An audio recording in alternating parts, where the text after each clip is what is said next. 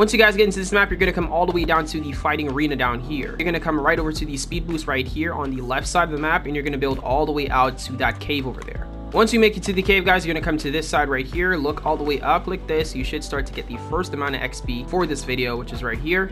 Next, you're gonna come back all the way over to the fighting arena again, guys. You're gonna go to the right side of the ramp. You're gonna use these vending machines to mark the area. You're gonna go over to the left side over this right here to the picture. You're gonna slide and you're gonna do a simple jumping. It should teleport you to this spot, and you're gonna go all the way up this stairs, walk around here, guys, all the way around here.